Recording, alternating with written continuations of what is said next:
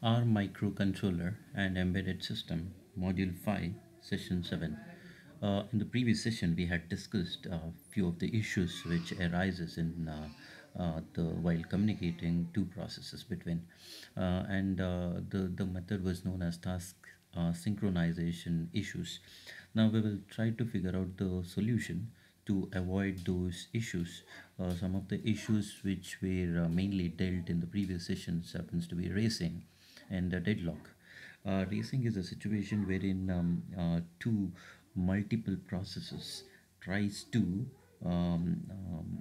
use a resource simultaneously, and in that case there is a chance that data inconsistency might happen, and this can be minimized, it can be reduced with the help of synchronization techniques. So today's session we will talk about the synchronization techniques. Okay, and so this is what you have. So to avoid, when would we use this kind of a techniques, it's meant for avoiding the conflicts in the resource access. That is the case when you have a racing and you have a deadlock.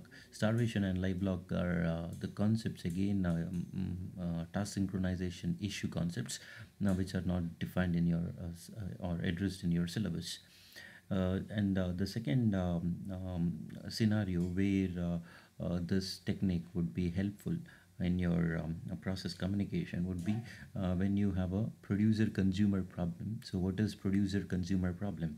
I've taken one example, real world example, wherein the shared memory happens to be a notice board, and you had a producer, could be a higher authorities, who wants to convey some message or information to the students in an institute. So the producer happens to be the higher authorities, they happens to be one process who would use or who would write some information in it, and the students at this point would just be able to just gather the information. They cannot alter the memory, cannot be modified, or notice board is not meant for them to alter, it is meant for them to just read. So that's the scenario of producer and consumer. So consumer happens to be the students now.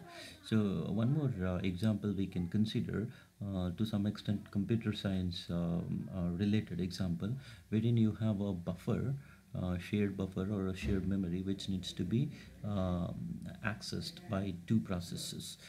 So one process, before it uses the buffer, so the job of this producer, or the right process which we talk about, is to ensure that whether the buffer is full or not. If the buffer is full, then it should not write.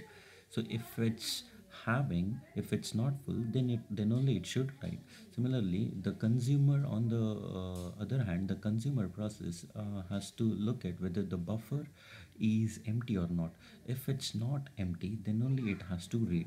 So these are certain exceptions which needs to be added when you're designing this kind of a synchronization technique. So this is also something like, in case to ensure that for proper sequence of operation, then you need to you will be using this task synchronization technique. Okay, and the third one anyway is when you're trying to communicate between processes, you can try to use this technique again. So in general, let's talk about a critical section. What is critical section? So critical section, already we had come across a shared memory concept, memory which will be shared by two processes simultaneously. So this is known as critical section. Okay, I repeat, a critical section happens to be a region in your code memory. It's a piece of code which has to be shared by multiple processes. More than one processes tries to use this resource, and you call this as critical section. And right now we will be focusing only on this critical section. So if process 1 is in the critical section, so what about process 2? Would process 2 would it jump into the critical section simultaneously when process 1 is accessing? So those are some of the problems which we need to handle using task synchronization technique. Okay, and this point we will talk about a concept which is addressed in your syllabus, for task synchronization technique, which happens to be one is binary semaphore method, and one more is the counting semaphore. Now these are the two techniques used for handling the task synchronization. So now task synchronization, before that some terms. Mutual exclusion. So what is exclusion mechanism? Mutual exclusion mechanism is a concept wherein if one process is there in the critical section, when we talk about two processes, when you have already one process in the critical section, then second process cannot access that critical section. So there you have to use some programming method to ensure that for the process 2 it is actually a blocked state.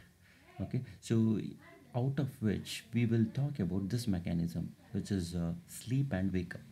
So what is sleep? Sleep is something like if the process 2, assume process 1 is there in the critical section and process 2 wants to use that critical section. So what is critical section? Critical section happens to be a shared memory which could be shared between the two processes if we are talking about two processes. So now sleep implies if the process is in the critical section, process 1 is in the critical section and process 2 wants to use the critical section, then when it enters the critical section, it will not enter the critical section, then it will check some it will go with some conditions. There are some conditions which has to be satisfied, then only it can enter the critical section. So if you figure out that critical section is already occupied by one process, then it has to sleep. So for the process 2, it will be in the block state, or you call it as a sleep state. So it can switch off its resource. The services could be shut down temporarily and it can go to the sleep mode. And now when it gets wake up, so the process 1 which was there in the critical section, when it voluntarily comes out of the process, comes out of the resource, saying that it has completed its task, it has used the resource, and once it terminates the resource, comes out of the critical section, then it will give wake up to the process 2. So process 2 would be woken up by the process 1 which is there in the critical section. So in this case, process 1 is going to enable the process 2. That's wake up. So in this case, directly process 2 will not go into the critical section. It has to just wake the process 2, and later again it has to undergo the stage, something like it has to check whether the critical section is empty or some other processors are using or not. That has to be again done by the process 2. Okay, now so that's your sleep and wake up. So we will discuss under sleep and wake up methodology. You have binary semaphore and counting semaphore. So before we begin with binary semaphore and counting semaphore, we will talk about what is a semaphore. So hope this concept was clear. So I'll just repeat sleep and wake up mechanism. So in sleep and wake up mechanism, when a process is not allowed to access the critical session, which is currently being logged by another process, okay, so process 2 is not allowed, it is being logged by process 1, then the process 2 goes to sleep mode and it enters the block state. Now the process which is blocked on waiting for access to the critical section is awakened by the process which is currently on the critical section, which means the process 1 which is there in the critical section, when it says that it has completed the task in the critical section and it terminates, when it comes out of the critical section, then it will give a wake up call to the process 2, so that the process 2 can again start the access to the critical region. So that's about sleep and wake up mechanism. That's your mutual exclusive mechanism. Now semaphore, let's talk about what is the semaphore.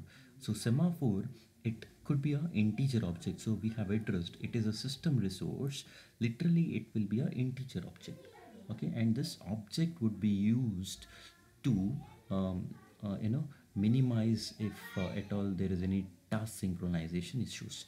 If two processes are trying to own or use a particular shared memory, then this object, this system resource is going to handle those two processes. It will ensure that this source will ensure that at any cost it will process 1 and process 2, for both processes the resource is given properly in a correct manner, and also it will ensure that there is no data inconsistency as such.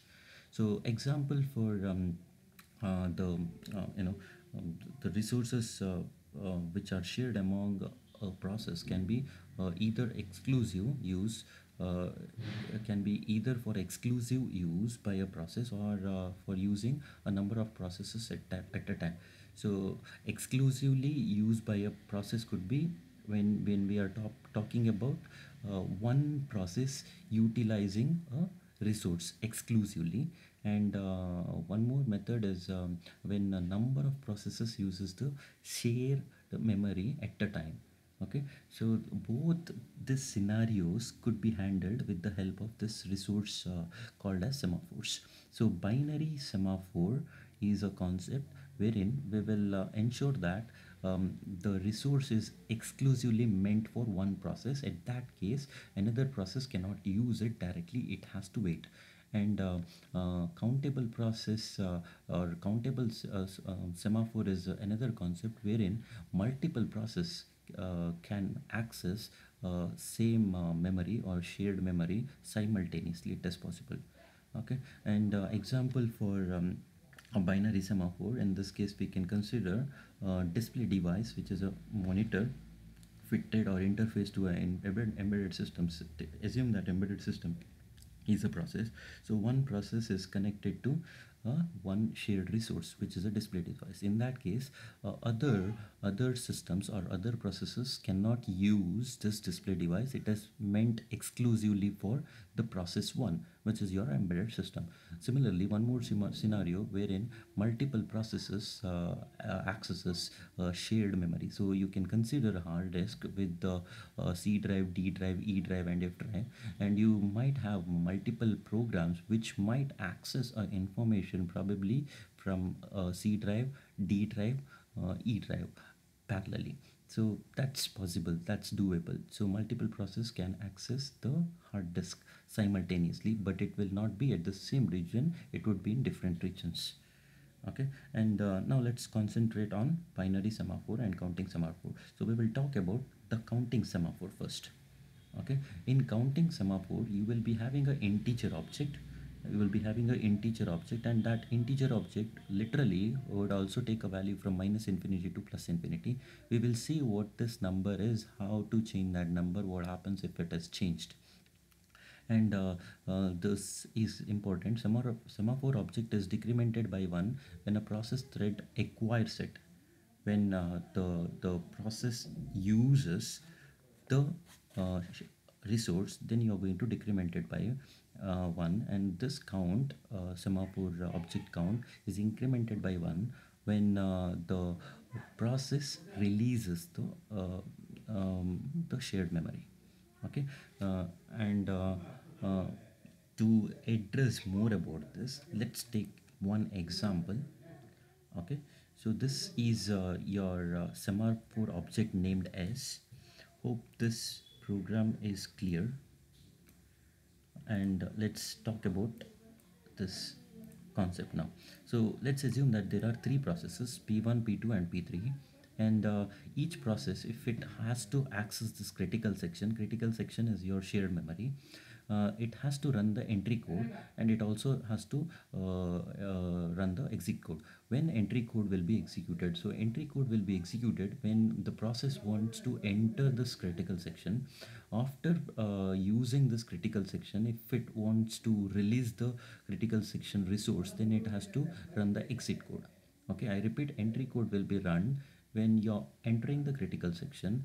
After accessing the information present in the critical section, if a process needs to exit, then it has to undergo the exit code. Exit code should also be executed. Okay, and both code will use a common object known as a semaphore, which is S. Okay, now let's assume there are three processes. namely P1, P2 and P3, and time being we will set the semaphore object integer value as 3. Okay, let the value of S be 3. Okay, and this is the code which you have for down, and down implies entry code and up implies it is your exit code. Okay, down means reduce, up means increase.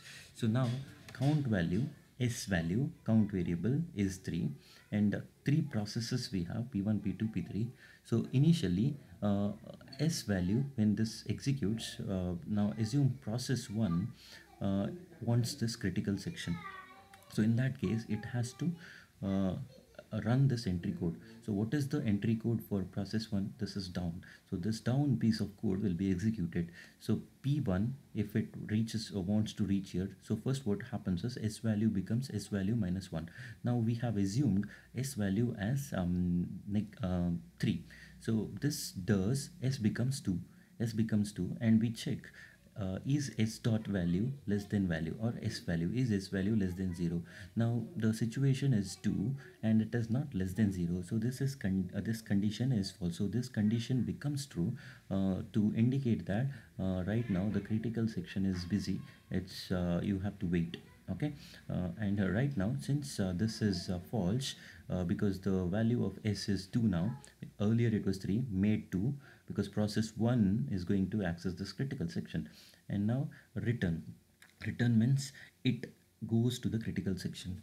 Okay, it goes to the critical section because nothing is there, you don't have anything. So count value was 3, so P1 is in the critical section. Now let's assume that P2 again want to access the critical section. Now let us see whether this mechanism allows it to go into the critical section or not. Now as soon as it wants to access the critical section, P2 becomes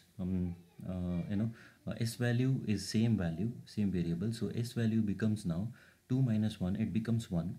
And check the condition, S is value is less than 0, no, it is 1, which is greater than 0, so this is false, which means it returns. So it also returns into the critical section. Now you have process 1 and process 2, both are there in critical section, and it is accessing this region.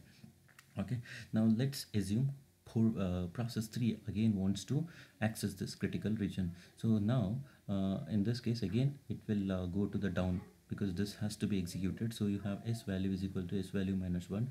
Now this becomes this is 2, it was 1, so now it becomes 1 minus 1, so it is 0 now. S value is 0, and that will become paired. 0 is not less than 0, so this returns. So process 3 is also entered. Okay, so 3 processes are there in this critical section, and it is working independently, let us assume. Okay, now say that one more process you have, process 4. So now process 4, when it comes, so right now the value of S value is 0, so this becomes, when it wants to go into critical section, now again it performs this. So if S value less than 0, now 0 minus 1 becomes negative 1.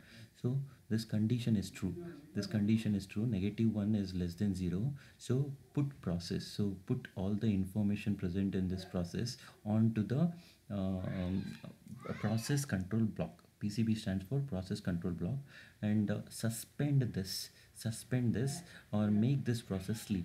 Okay, you are saying that you block this process now, saying that already in the critical section there are multiple number of processes held, and you have to ensure that those processes comes out of the critical section, then only you can move into the critical section. So critical section is completely locked now. So this is actually the code which will be executed now. Now what happens to the critical section? I mean S value is negative 1 right now. Okay, yeah, negative 1. Now say that at this moment what happens if the process 1 wants to leave.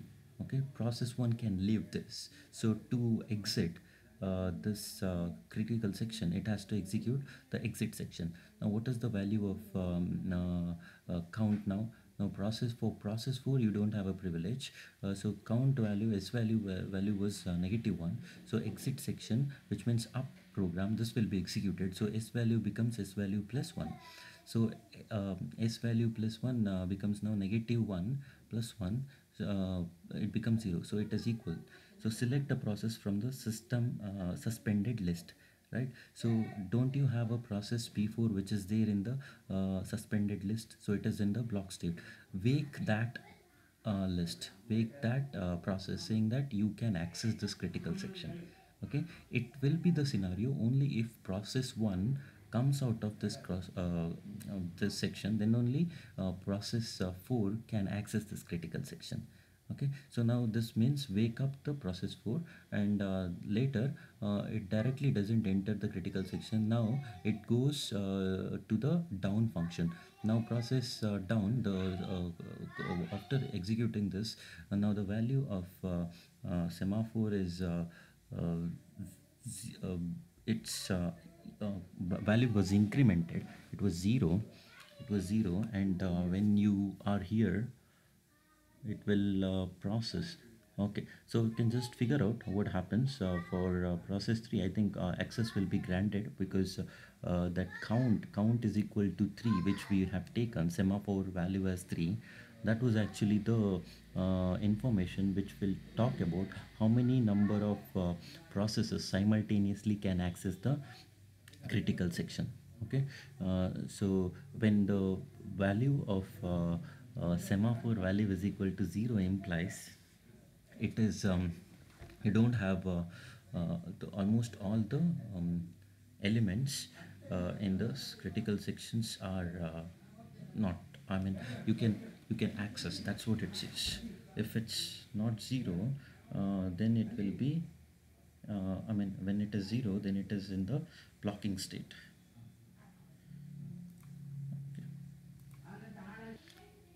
So S value is equal to maximum, or in this case, if S value is equal to 3, it implies all processes, that is all the maximum capacity of total number of processes which can be go into the critical section. That's what it says. So if it's equal to 3 processes, that's the maximum available process which can access the critical section at max.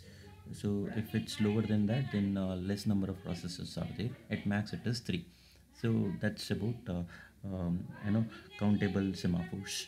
Now with respect to this figure, let's talk about mutual exclusion counting semaphore. So let's assume that your process A wants to access this shared memory, and this memory, assume this is a dormitory. You know what is dormitory? A big room with multiple number of beds added in it. Now let's assume that there are three beds, and all these beds are filled, which means 3 processes are already using those 3 beds. So each time you require a bed, then you have to go to the dormitory caretaker, and he will provide you the key.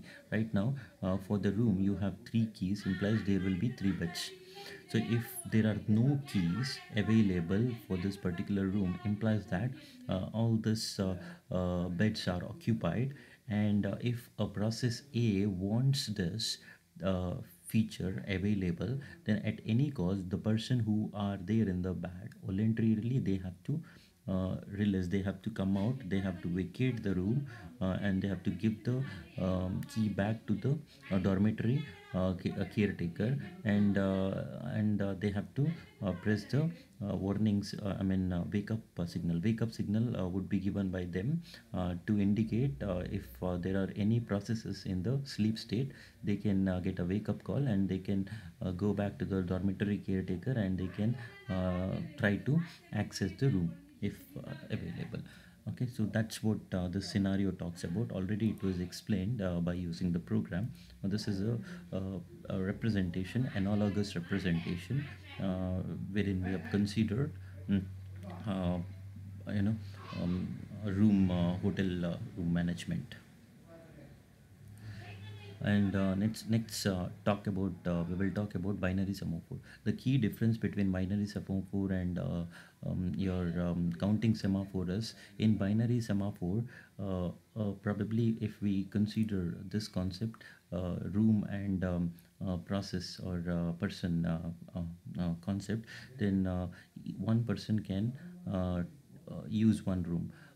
previous case, three persons were sharing one room. Right now, a room is having only one bed.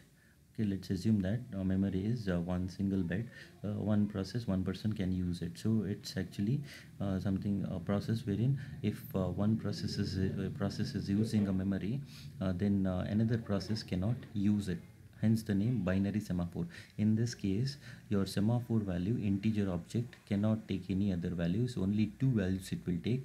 Either it will be 0 or it will be 1. So these are the only two possible values which your semaphore would take in this case. And literally, if the one process, if it's there in the critical section, then it has to voluntarily release that source or resource, so that other process, if it wants, it can use.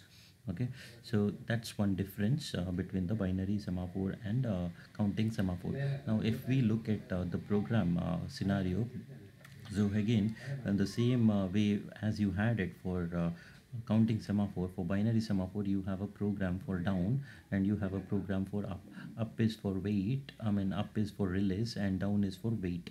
Okay, so entry code will be this code and exit code will be this code. So this is your critical section. Now let's assume, can we take any value? S value can be considered as 0 or 1. Let us assume whether it takes s is equal to 0 or s is equal to 1. What should be the value which needs to be initialized for making binary semaphore 1 working? Okay, so suppose if we consider the semaphore value as 0, then you have s is equal to 0, semaphore is equal to 0, so it will check whether the semaphore value is equal to 1. It's not equal to 1. So suppose assume process 1 has to go to this critical section. So you have two processes, process 1 and process 2. Process 1 has to enter the critical section. So in that case, the entry code has to be executed, and the entry code is this down program. So now we have assumed s is equal to 0. In that case, if s value is equal to 1, then do this. If not, do this now. S value is equal to 0. So this task will be, or this piece of code will be executed. So it means block this process. So process 1, even though we say that none of the process E has occupied this critical section, we are saying that we are trying to block the process 1, which is not correct, because process 1 can go to this critical section and it can access this information. Whereas now you're getting this which means block the process and make it in sleep mode. This is not correct. So always remember, for binary semaphore, the semaphore value should be initialized to 1 first. Okay, so if s is equal to 1, now let's see where can p1 access this critical section. When s is equal to 1, okay, if we initialize s is equal to 1, then entry code, process 1, if it has to access this critical section, entry code it has to run. So entry code is this down program. So here you check s value is equal to 1. Yes, it is 1. So make the value of s as 0. So s becomes 0.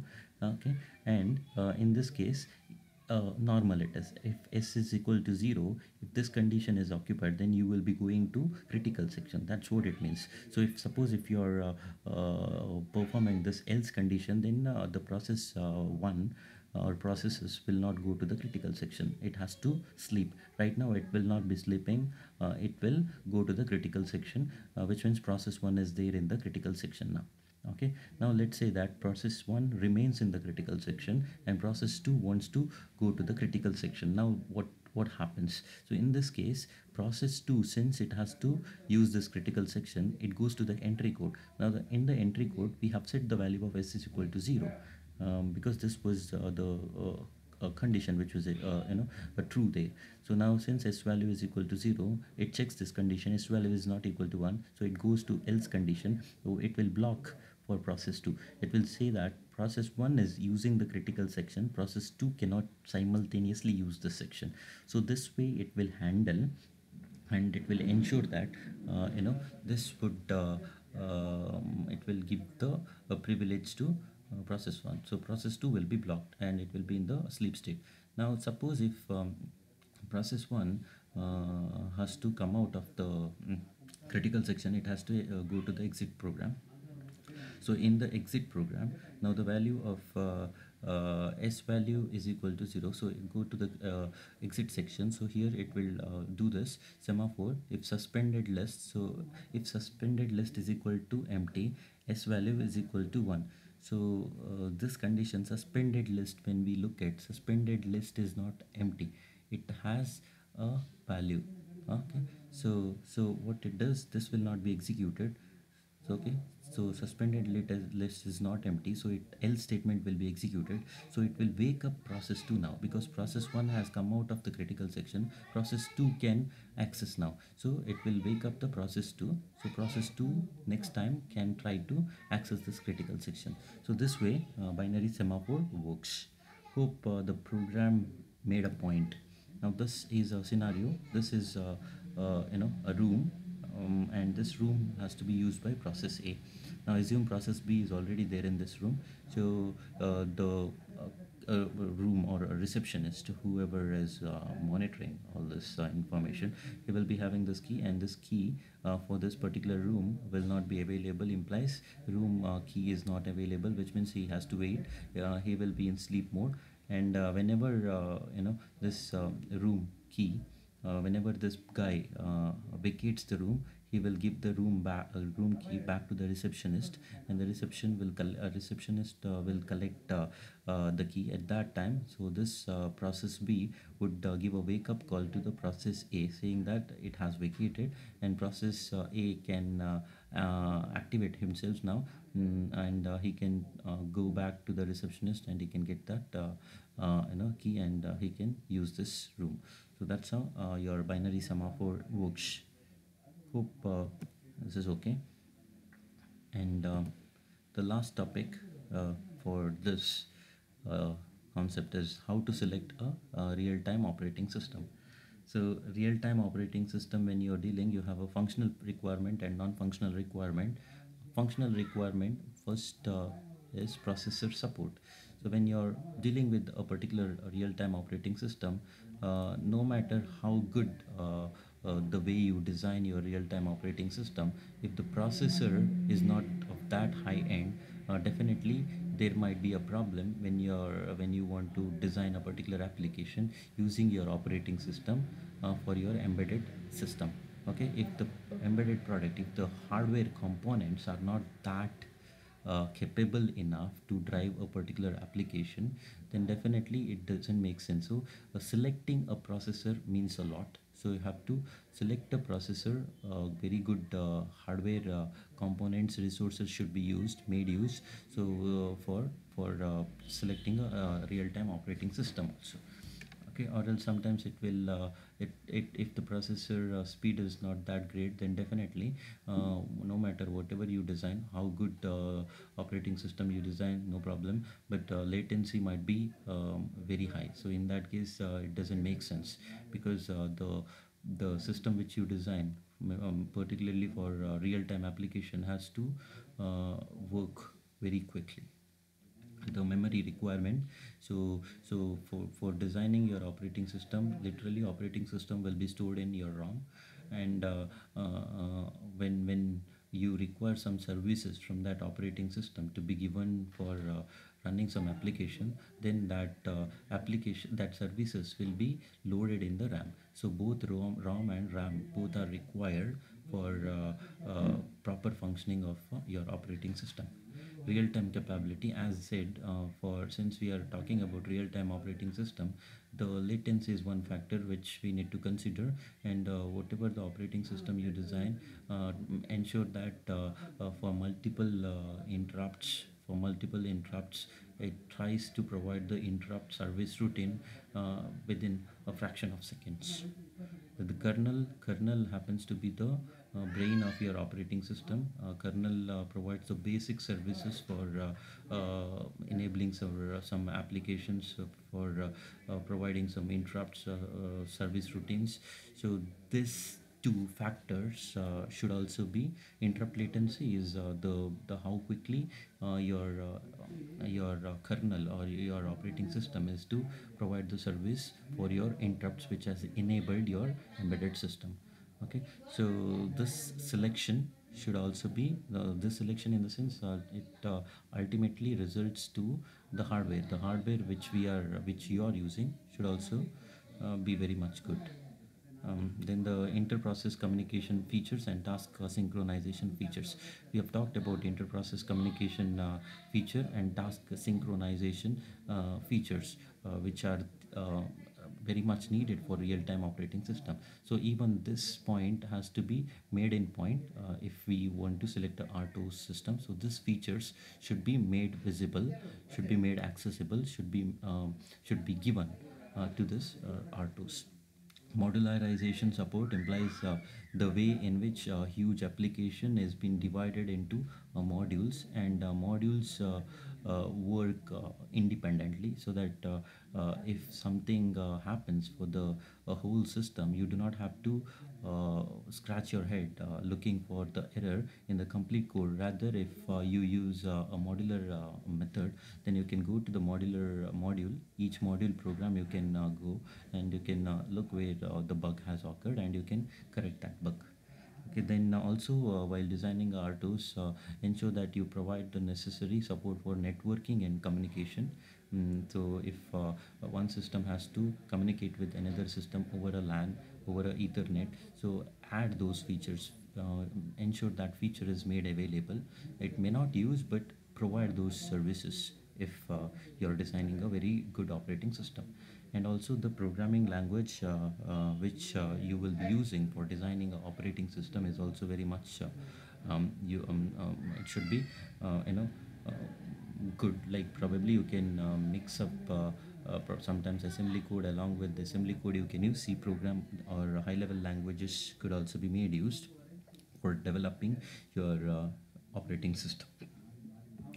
And non-functional requirements happens to be the custom developed or off the shelf. So custom developed is actually designing operating system from scratch without using the operating system which has been already built by some other developers. So off the shelf is a scenario wherein you will be using operating system provided by other developers. Majority, like 90% of the features from that operating system you take, and some modification you do it to get your operating system. Okay. And cost is a factor which is very critical. So when you design RTOS, ensure that it is profitable, because you invest a lot for you know developing the products, developing the service, development cost. So those, by considering that, so you have to ensure that many customers purchases your product. Okay. And development and debugging tools. So in this case, debugging tool and development. So for example, ARM microcontroller has a operating system which we haven't used. Without operating system mode itself we had used, but keel and embed operating systems, keel and embedding operating systems, they do use ARM. Definitely. Along with that, there is Atmel Studio, one more a development platform used for running a ARM program. So, main point here is to operating system may be very much good enough, but if that doesn't support for some of the platform, if you don't have a proper suitable debugging tool for your particular operating system, then it is of no use. Your operating system may give you the best response, best performance, as per as your requirement, but if there are no development tools which would be used for accessing your resources, then it is of no use. For example, as addressed, ARM has Keel, embed development IDEs, Atmel IDEs. If there was only one IDEs, then it would have been a problem. So ensure that when developing operating system, it will suit for multiple development platforms. Ease of use.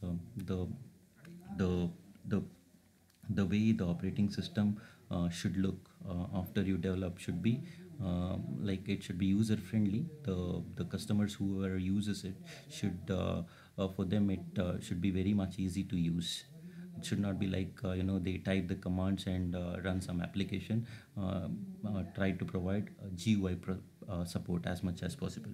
Finally, after sale in the sense, once the product has been sold, ensure that you maintain a good bonding with your customers, probably customer service, related to customer service, and also time to time updation of operating system. They purchase a operating system, and if you figure out that as some additional services have been added up, or if it's been introduced in your market, then you could also provide this, or you can add this service to the customers who have already purchased your operating system, like in kind of a patch you can provide, so they can update operating system whenever they require.